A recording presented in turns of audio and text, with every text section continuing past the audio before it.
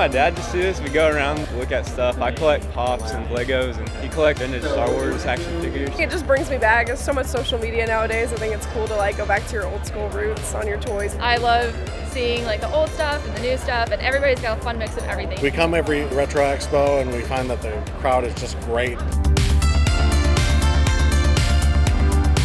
I see a lot of like-minded people who like the same interests, and it's always good to be kind of around a family.